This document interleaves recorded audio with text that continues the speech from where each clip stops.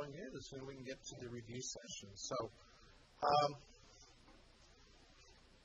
those are the steps that occur in the catalytic action of serine proteases. And you'll notice I said serine protease. I gave you the specific example of chymotrypsin. But in fact, virtually every serine protease uses an identical mechanism. Virtually every one uses an identical mechanism. If we look at, for example, the configuration, the catalytic triad of a related serine protease and a subtlysin, what do we see? We see that subtlysin uses serine, histidine, and aspartic acid. They have different numbers because it is a different enzyme. But the geometry of these is virtually identical to what we saw in chymotrypsin. You can also see the adjacent oxyanion hole, and it's basically just a little chamber there that stabilizes this overall otherwise reactive intermediate. Okay? But suffice it to say that subtlysin is a serine protease and uses an alkoxide ion that forms in a very, very similar fashion to what chymotrypsin does.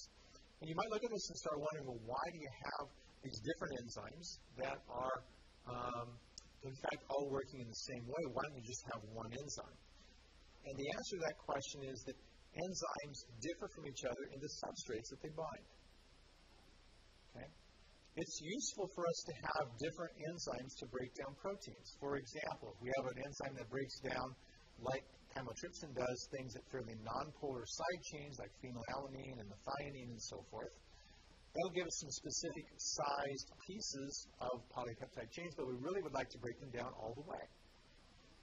So if we have other amino acids that can, for example, bind to other substrates and do the same type of cleavage, we can break the proteins further down into their substituent amino acids. Now, what I want to show you here is something that illustrates this, I think, quite specifically, and that is this figure right here, which I happen to like a lot. It shows three different serine proteases. Here's one on the left, the one I've been talking about, chymotrypsin. One in the middle is trypsin, and the one on the right is elastase. They're all serine proteases. And these three serine proteases have shown at the bottom their S1 pockets. So again, it's just a little pocket in that active side of the enzyme. It's a place where the substrate binds. When we look at in chymotrypsin, we see that the pocket is a fairly nonpolar structure, and it's reasonably large, so it can accommodate things like a ring of a phenylalanine. The ring of the phenylalanine actually sticks down into this site. And because nonpolars, like nonpolar substances, they associate with each other very nicely. And this is the clue to the enzyme that, oh, the right thing has bound, and the enzyme goes about and does its business. By contrast, we saw another enzyme earlier, trypsin, and if you recall from the specificity of trypsin, you saw that trypsin cut next to lysine and arginine residues. If we look at the S1 pocket of trypsin, what do we see? Well, at the very bottom of it, there's a negatively charged aspartic acid residue.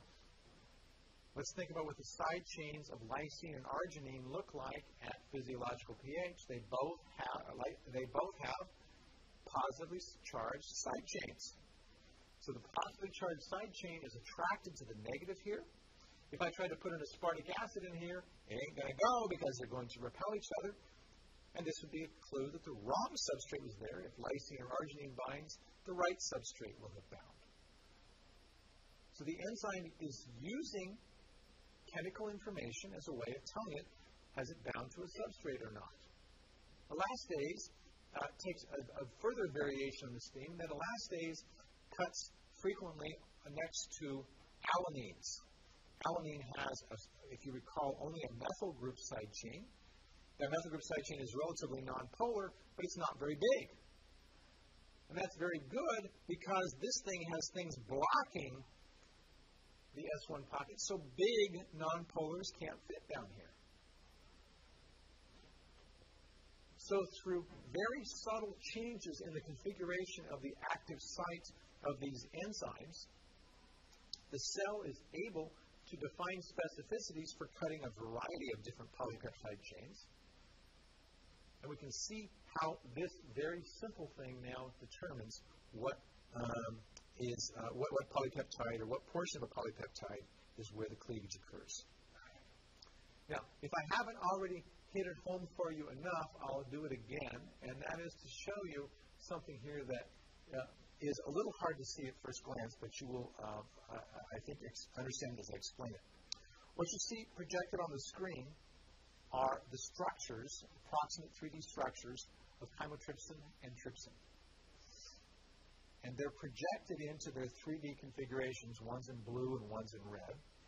And what's interesting in looking at these is not so much the difference, but more so the places where they overlap. There is a lot of overlap.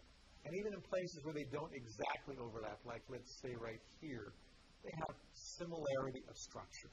Very, very similar structures all the way through this thing. There's a little bit of variation down here, but not much. Okay? What we see is, in fact, the places where the structures are the most conserved, that is where there's very, very little difference, are the places where the active site is. So what a projection like this tells us, it reminds us, once again, that structure is necessary for function.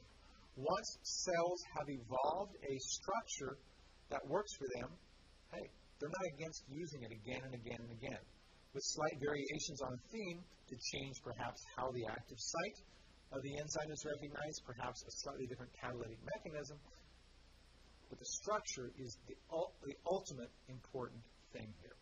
So it's a very good demonstration of this. There are other examples I could show you, but that's one of the best ones right there. Okay.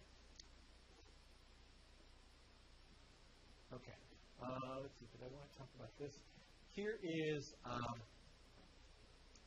another serine protease. We see aspartic acid, we see histidine, we see serine, we see a common theme that's occurring now. We also see over here an oxyanion hole, which is a place to stabilize that reactive intermediate. Okay, and let's see. This is an interesting experiment that people did, and I'm going to describe the experiment to you to sort of drive this point home again. The question arose, well, we've got a catalytic triad. Which of the amino acids in this catalytic triad plays the most important role? Okay. Which one plays the most important role, or perhaps more importantly, which plays the least important role? Well, how would you study that? How would you determine that? Well, with modern genetic technique, we can actually design proteins at will. So somebody took and they said, well, let's take this serine protease and let's mutate the serine to an alanine and see the effect this would have. Well, of course, if we mutate a serine to an alanine, we change a hydroxide to a methyl group. Chemically, that's very different, but that's the only change that was made in the protein. If we do such an experiment and we compare the activity of the wild type to the activity of the mutant, we see that the activity goes down by 7 orders of magnitude. 1, 2, 3, 4, 5, 6, 7. Okay? 7 orders of magnitude means that this guy right here is 1/10,000,000th as active as the wild type. That's not totally surprising. Why is it not totally surprising? Well, think about it. That serine had the hydroxyl, it had the alkoxide ion, and that alkoxide ion was pretty important for catalyzing this reaction. You might say, why doesn't it go to 0? Well, we've got an electronic environment in here. We have to keep in mind that that electronic environment is part of the overall action of the protein. So perhaps there's some compensation that can allow for a very tiny amount. Believe me, this is a very tiny amount of activity. Well, what if instead of mutating serine to alanine, we took the histidine that's in the middle of the catalytic triad and we mutated it to alanine? Well, not surprisingly, we saw again 7 order of magnitude change, but we still saw a little bit of activity. That tells us again that we had some compensation going on. But most importantly, we saw that loss of the histidine side chain was every bit as detrimental as the loss of the serine side chain.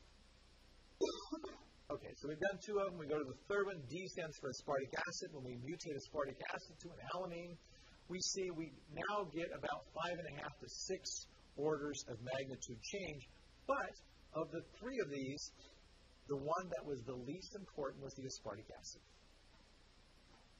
Now, that'll become slightly important when I show you a couple of the catalytic mechanisms later. The aspartic acid is important, but it's not as important as the other 2. Last, if we mutated all 3 of these guys, we saw an activity that was not unlike if we mutated either one of these, 7 order of magnitude change. What if we didn't use an enzyme at all? Well, that's how much activity we see, and it's about 2 or 3 orders of magnitude lower. Okay, so experiments like this tell us the relative contribution of the individual amino acids in a catalytic mechanism.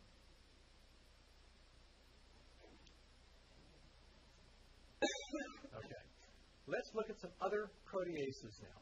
Okay, here is the active site of an enzyme known as papain. It comes from papaya. Papain is a protease, and when we look at its active site, we see that it has a cysteine and a histidine. There's that histidine again. Cysteine, not surprisingly, has an SH group, and we can start to imagine in our head that SH group might behave very much like an OH group did in the serine proteases, and as we shall see, that's in fact exactly what happens. Okay? There's one. Here is another, what did I just do? Here's another protease that we can talk about, renin. Renin is an example of an aspartate protease, and we'll see that even though it looks like it has a very different mechanism, we're going to see that there are some common features that it has with the serine proteases. This guy has 2 aspartic acid residues present in its active site. We'll see how they work together to help to catalyze the reaction. And here is yet another category of enzymes that's important. They're known as metalloproteases. And metalloproteases work with a zinc, as we shall see. You see some histidines there, and the histidines do play a role, not one I'm going to say much about. But the zinc turns out to be very important. And again, we're going to see some relationship to the serine proteases. So by understanding the mechanism of the serine proteases, I hope to convince you that you can understand the mechanisms of these very diverse sets of enzymes coming up. All right. Well, let's start with the cysteine protease. The cysteine protease was papain, and papain was the one that had the sulfhydryl. It had the cysteine side chain, and it had a histidine. Let's think about what might happen with this enzyme. We've got these 2 guys in close proximity. The proper substrate binds in the S1 pocket. Yes, they'll have the equivalent of an S1 pocket. The proper substrate binds, the enzyme changes shape slightly. When it changes shape slightly, this histidine side chain, which is relatively electron-rich, comes close to the hydrogen on this sulfur, and it pulls it off, just like we saw in the serine proteases.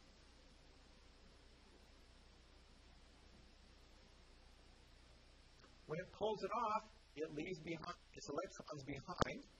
So now the sulfur is negatively charged, and the sulfur is a nucleophile, just like the oxygen was in the alkoxide ion, and it attacks this carbon, just like we saw before. And those same basic steps that I described to you before happen here. We see the formation of a covalent bond. We have a fast reaction that cleaves the bond. We have a slow reaction that involves the release of the other half of the polypeptide chain from that sulfur bond, and we go back and we regenerate the sulfhydryl. So cysteine proteases in general will in fact have a very, very similar mechanism to serine proteases. We don't see the 3rd member of the triad. That was the one that we decided was the least important one before, and that was aspartic acid.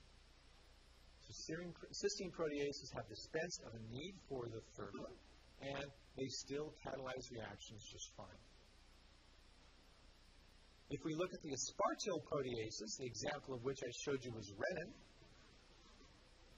renin has at its active site 2 aspartic acid side chains. Now this one looks a little bit more complicated, but it turns out it's not as complicated as you might think. Here are these two aspartic acid residues. Okay? We see a bunch of hydrogen bonding going on in this active site. There's a hydrogen bond between this oxygen and one of the hydrogens of water, and water is going to play a very active role here. And we see another hydrogen bond between this oxygen and this proton that is the side chain of the aspartic acid. Okay. People say, well, does it matter if the proton's here or the proton's here? Spatially, it does, but we haven't distinguished which one has the proton, so we don't really have to worry about that for our purposes.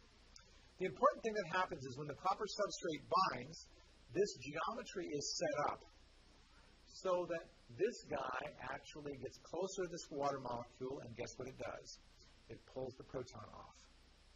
And what does that leave behind? It leaves a reactive hydroxyl, and that reactive hydroxyl has an extra electron. It goes looking for a nucleophile. It finds the nucleophile right there in the form of a carbon. It cleaves the polypeptide bond, and this guy goes flying away. Now, there's a fundamental difference here. We saw the nucleophile, we saw the activated oxygen atom that was there, but there's a fundamental difference in the mechanism of this guy compared to the serine proteases. It's not the catalytic triad. What is the fundamental difference between this and the mechanism I showed you before? Alicia?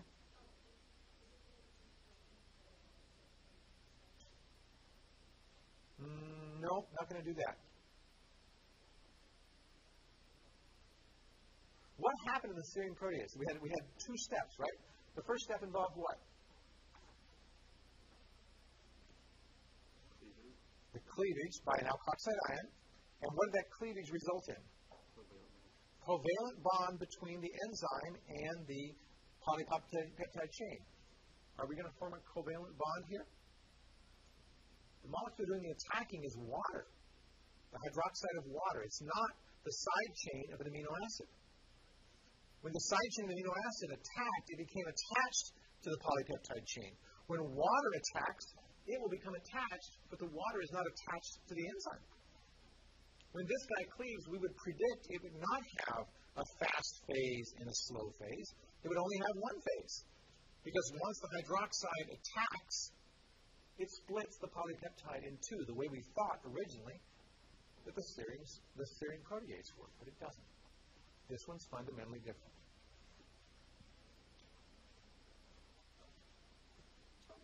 Okay.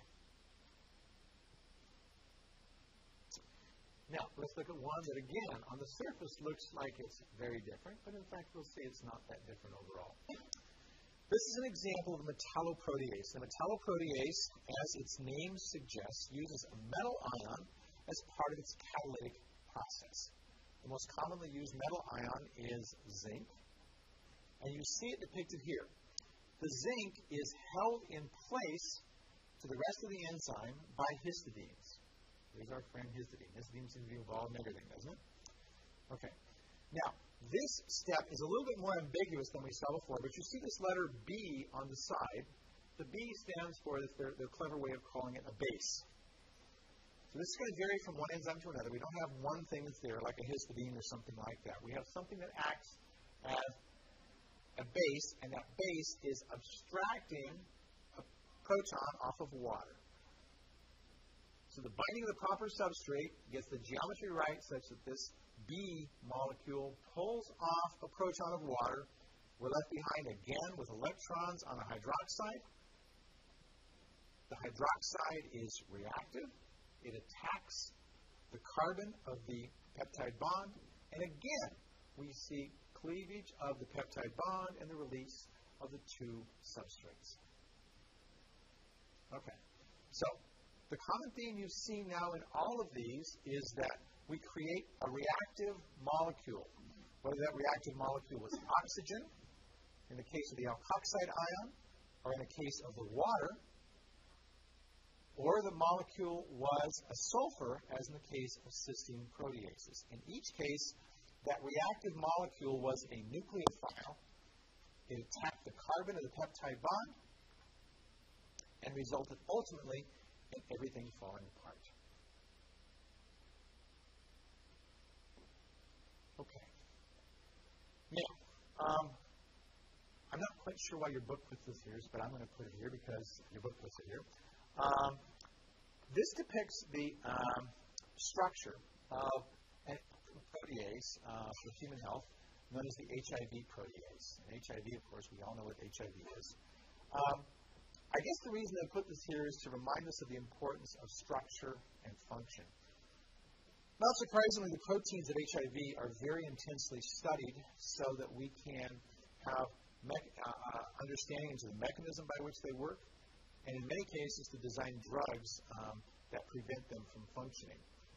We hear about the various treatments that have been designed for HIV, and there are many different strategies for designing drugs against HIV, but one of them is to make inhibitors of HIV's protease. So HIV has its own protease, and the protease plays a role in the actual cutting of the polypeptides used to make the protein coat of the virus. Okay? So the protease is involved in that. If we can inhibit the protease from making the proper cuts on the protein coat of the virus can't assemble its coat and therefore can't be infectious. So one of the strategies is designing things that inhibit that. So this is simply showing that here is the protease. It's a dimer, meaning it has two identical subunits, kind of like we saw in other proteins that we've talked about. And the knowledge of the structure led to the design of protease inhibitors that knocked this protease out and prevented it from functioning. Okay, here's the inhibitor if you want to memorize the structure, but I wouldn't recommend it.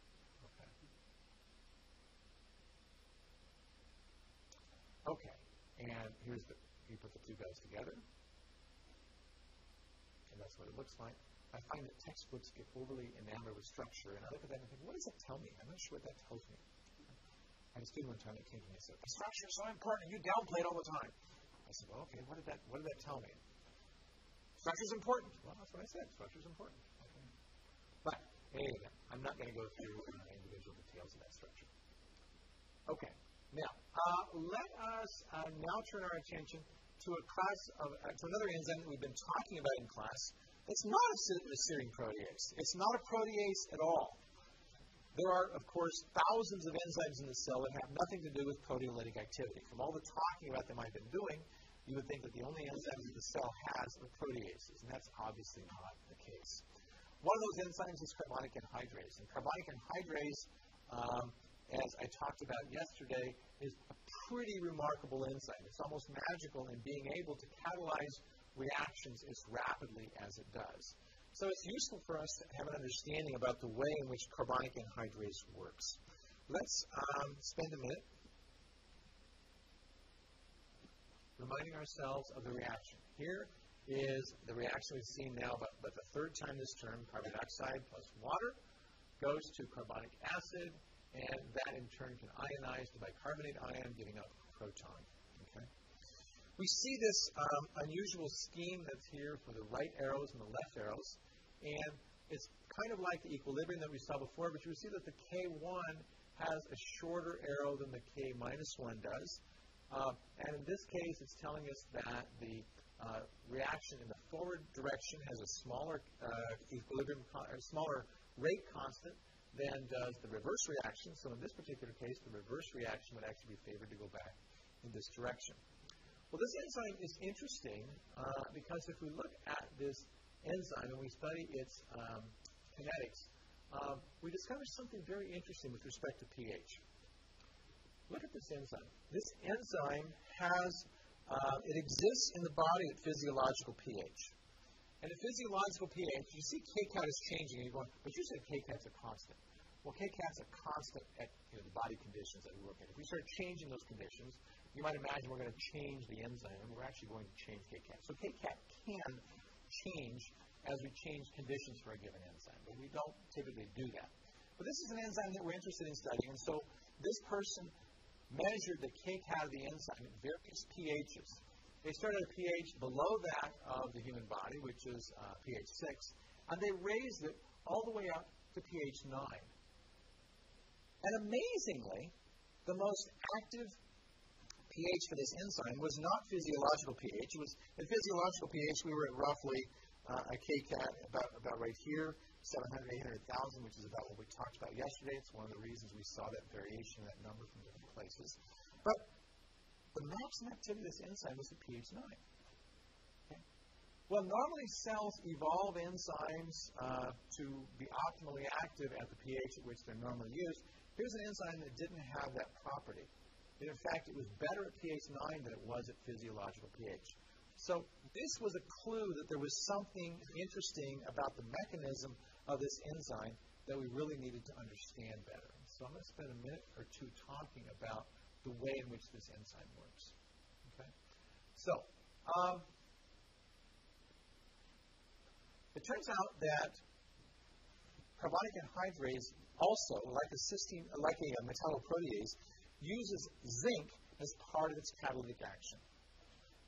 And specifically, it uses zinc as a way of holding on to water. You can see that happening right here.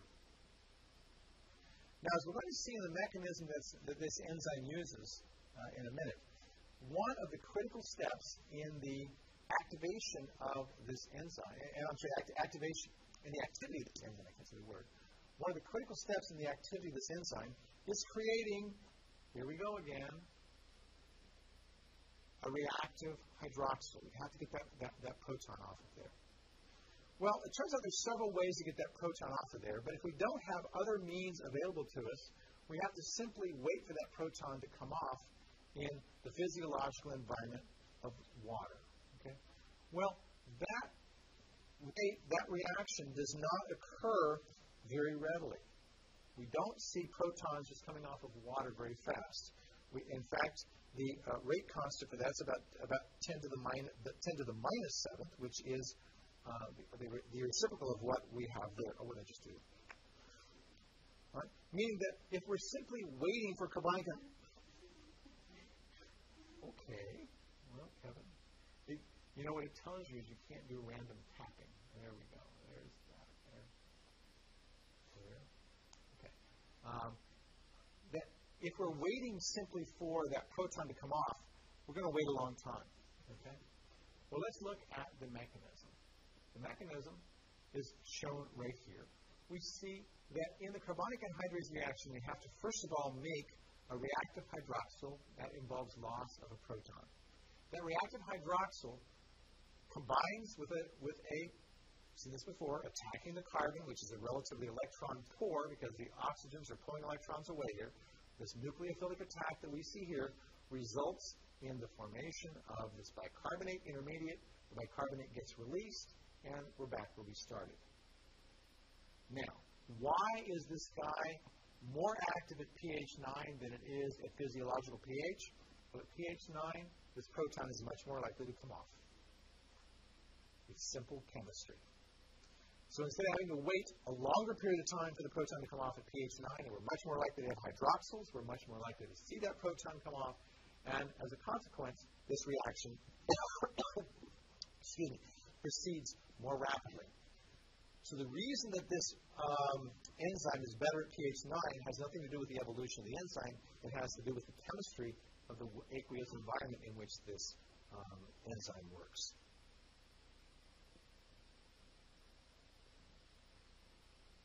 Okay. Questions about that?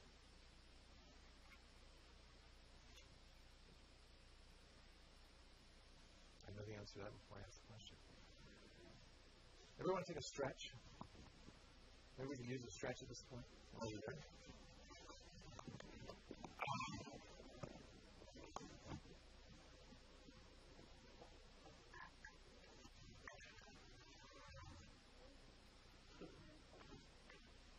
Perhaps while we're stretching, I can tell you a joke. Would you like a joke?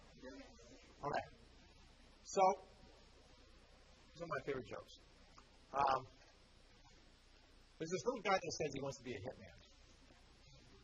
Okay? His name's Artie.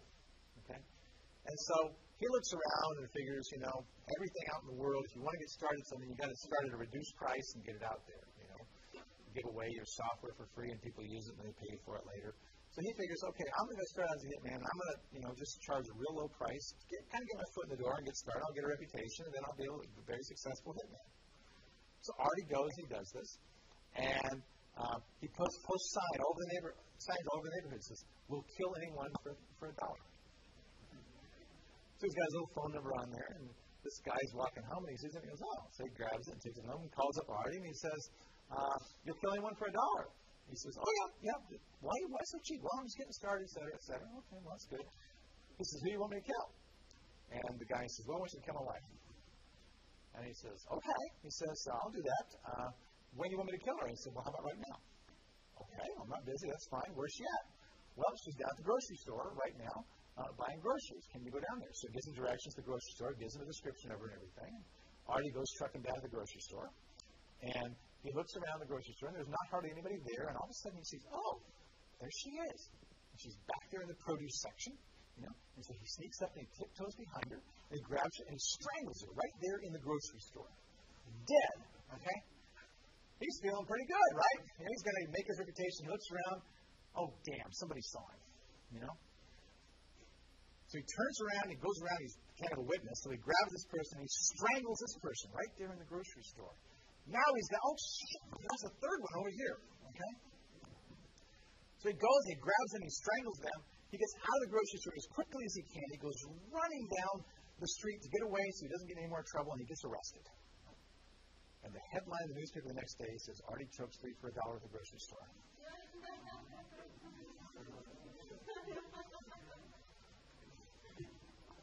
Okay. That was quite a setup, wasn't it?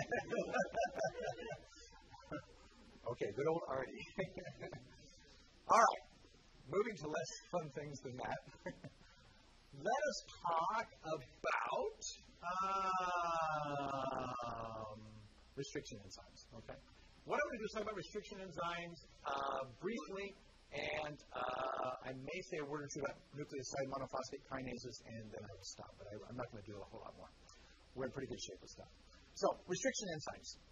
Restriction enzymes are going to be a little harder to understand, but I hope that by the time I finish talking about them that you'll see that, again, we are making a reactive intermediate. That reactive intermediate is acting as a nucleophile, and that nucleophile is helping to catalyze the reaction that we're doing.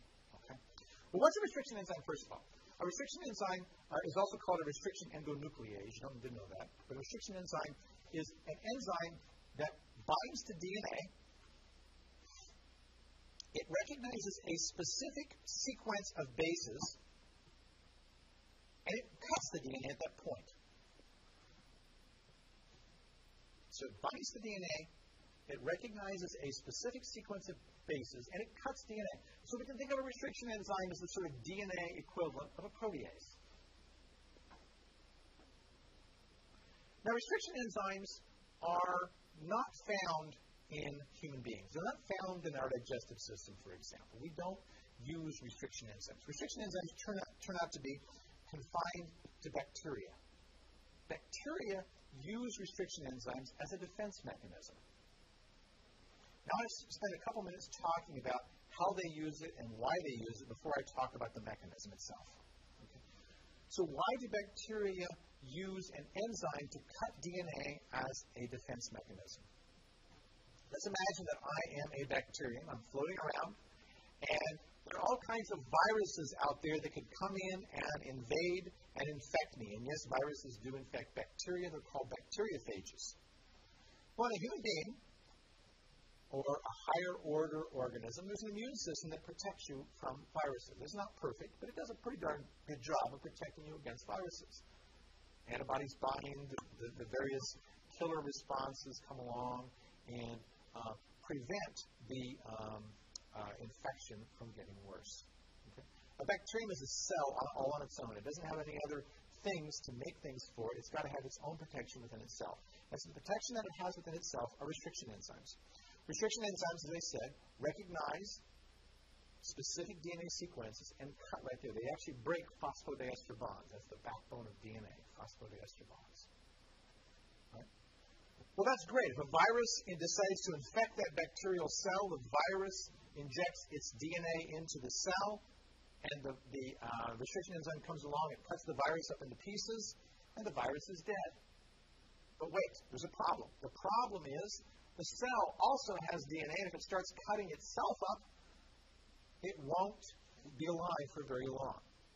So the cell has to have a way of protecting its own DNA while cutting foreign DNAs. And so it turns out the restriction enzymes in bacterial cells are paired with another enzyme called a methylase, METHYLASE.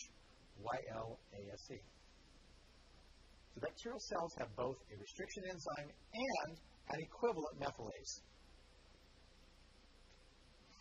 The methylase recognizes exactly the same sequence that the restriction enzyme does, but instead of cutting it, it puts a methyl group on one of the bases in the sequence.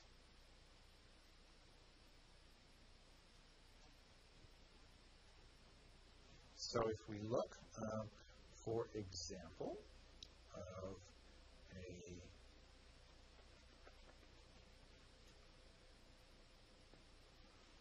place where this occurs, this is the recognition sequence for an enzyme known as EcoR5. EcoR5 recognizes and cuts at GAT-ATC. The methylase that the bacterium has for this recognizes GAT-ATC, and it puts a methyl group on that A right there. Okay? The addition of that methyl group prevents that DNA from being cut. Now, the cellular DNA, as it's being made, gets methylated, and because it gets methylated, the restriction enzyme can't cut it. The invading DNA coming from a virus isn't methylated. It's got GAT-ATC sequences. The restriction enzyme cuts it, and the cell is protected. Is it a perfect system? No. There's no protection system that's perfect. We can imagine, well, what happens if the methylase gets to the invading DNA before the restriction enzyme does? The answer is that viral DNA will be protected, and that cell is hosed. But for the most part, that doesn't happen. For the most part, the restriction enzyme makes it there first. It cuts up the DNA, and as a consequence, that cell is protected from the invasion of that virus.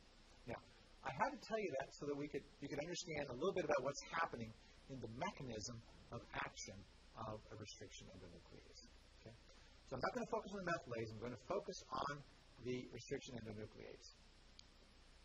Restriction endonuclease actually uses water to cleave phosphodiester bond. The phosphodiester bond is the bond between the phosphate and the deoxyribose in the DNA backbone. You see it right here. You see the addition of water, and you see the cleavage of that. So the phosphate that was here is now down over here. The other base that was here was the one that was up over here. We've broken this bond right here. All right. So as a consequence of that, we've put a split in the DNA. If we have a double-stranded DNA, we do this on each strand so that we make a complete break in the DNA. We've broken both strands as a result of action of this enzyme. So this is what the enzyme is actually catalyzing. Notice the water, and the water is going to play a very important role in this process. Okay? Now, I don't want to talk about that.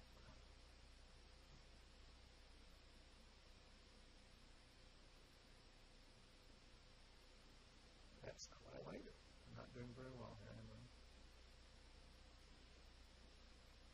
Okay. It turns out that restriction enzymes, and this looks a little complicated, so what we're looking at is up close and personal at the place where the reaction is being catalyzed in the active site of this enzyme. In order for the enzyme to catalyze the breakage of the phosphodiester bond in DNA, the restriction endonuclease has to, first of all, recognize a GAT-ATC.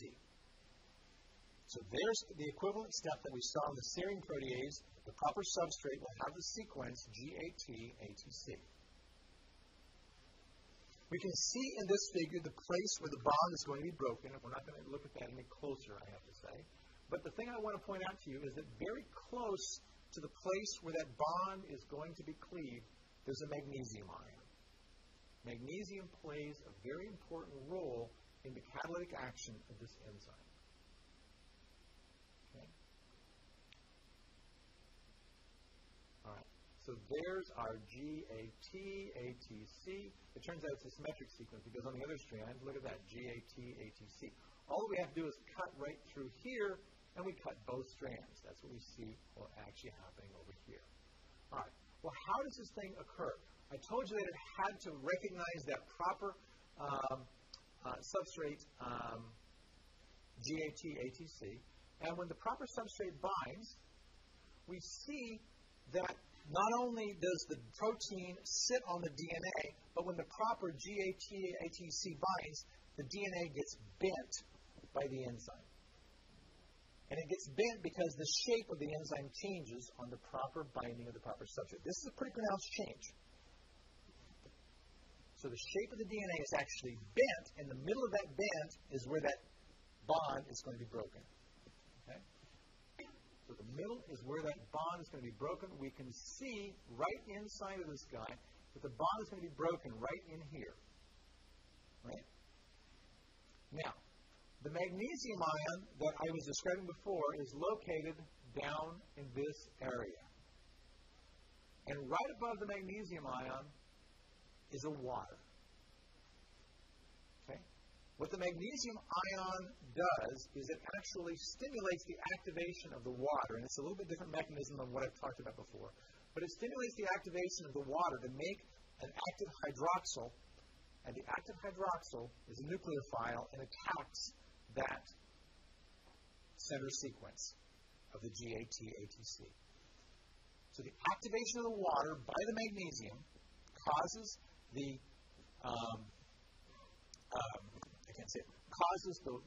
activated hydroxyl to attack the phosphodiester bond. The phosphodiester bond is broken as a result, and these two pieces are released. So what's the key steps here? Number one key step is that the proper substrate has to be recognized and bound. When it's bound, the enzyme changes shape and we get a bend. The bend allows the entry of the magnesium and the water so that the water can be activated to attack that bond. Well, what happens with the methyl group that I talked about? When the methyl group is present on the DNA, the enzyme cannot recognize it as the proper substrate. So it goes sliding along and it doesn't even see it as the proper substrate, and it doesn't bend it. No bending, no magnesium, no water, no cutting. Okay? On the other hand, if there's no methyl group there, recognizes, bends, activates, cuts. Okay? So it's again an example of the binding of the proper substrate and the proper substrate causing conformational changes that result in the catalytic activity that we saw before. That's not a very good one. Again, we're trying to look at it sort of longitudinally, and that's not a very good figure, I think. Okay. Let's see. Conserve structural core, blah, blah, blah. We see common themes when we look at different restriction enzymes. We see that, again, structure is conserved. Unfortunately, I don't think these figures are very good illustrations of that, but suffice it to say that there are similarities in the placement and location of those magnesiums in different restriction enzymes for cutting and recognizing different sequences, kind of like we had for different sequences of polypeptides in proteases. But again, conservation of structure is very important. And there's yet another example. There are hundreds of restriction enzymes that are available, and you can actually buy them commercially to use in your laboratory to cleave DNAs. Okay, now, the last one, why don't I just finish it off and then we'll be done with this and we'll go on. Okay. So the last one I want to talk about is very brief, and it's not an example of a mechanism. I'm not going to talk about the mechanism much here. This is an example of a class of enzymes known as NMP kinases. We'll talk a little bit more about them later. NMP kinases are very important in nucleotide metabolism. That is, the chemical reactions that give rise to nucleotides. The reactions they catalyze are like what we see here. NMP, N stands for any nucleoside monophosphate. So we can have AMP, we can have GMP, we can have CMP, we can have UMP. Any of these would work for right here. Well, M stands for monophosphate, so you'll see this guy only has one phosphate. These enzymes catalyze the transfer of a phosphate from ATP onto the NMP to make an NDP. Now it's a diphosphate. So what's happening basically is that this phosphate is hopping from here over to here. Okay? Now, I'm not going to talk about the mechanism of releasing that phosphate, so forth, because that's not the important thing here. The important thing is that that phosphate is moving from one side to the other. Here are some examples of NMP kinases. These are classes of enzymes. Here's adenylate kinase. It works on AMP. Here's guanylate kinase. It works on GMP. Okay? Now, there are some similarities of structure. I don't think there's an awful lot that you can see there, but you get an idea that there is some similarity between the two in terms of overall structure. Now, the important thing about these kinases is that when they catalyze the reaction, that phosphate that moves from one side to the other would really love to get released out to water. It's completely soluble in water, and if the enzyme is not careful, what happens when it cuts the phosphate off of the ATP, if it doesn't make it go over to the NMP, the phosphate goes out into water, and then everything is lost. All that the enzyme has done is it's cleaved ATP, and it's lost the phosphate, it's lost energy, and it hasn't made what it wanted to make, which was a diphosphate. Well, these guys, I mean, as you come back to the structure here, these guys do have a common feature that we can see up here. See this guy up here, and you see this guy up here. What they have is the equivalent of a lid. Okay? A lid. So what this enzyme does, it binds both substrates, and the binding of both substrates causes the lid to close. Well, if you close the lid, guess what? The phosphate can't escape. You increase the likelihood the phosphate will end up on the thing you want it onto instead of escaping out into the solution. So this change in structure, this closing of the lid, is a fairly drastic structural change in this enzyme, and it happens for the same reason we've seen every other one happen before. Binding of the proper substrate causes the lid to close. So once again, we keep coming back to this theme. We see that the flexibility of enzymes really helps enzymes to perform the function that they need to form. NMP kinases are a prime example of that. Okay? A prime example. As a consequence, they're much more efficient than if there's no lid and allows the phosphate to escape. Okay, now that's a lot of material. I'm not telling you anything that you don't already know, but I thought at that point we can stop. We're actually in good shape. We can actually have the exam tomorrow. We've gotten through the material that I wanted to get through, and we can do that. So what I'd like to do now is take maybe a 1 or 2 minute break while I fix up the camera and stuff, or tell the camera that we're getting ready to do a review session, and we're set. So if you want to leave, that's fine. If you want to stay, that's fine. You want to do a song? Or you want to do the review session? I don't care. Review? Okay. That's kind of my inclination, too. The sooner we get it done, the better. Okay. Let me get by you here. Sorry. I should have gone the other side. Sorry. I just want to make sure everybody's okay.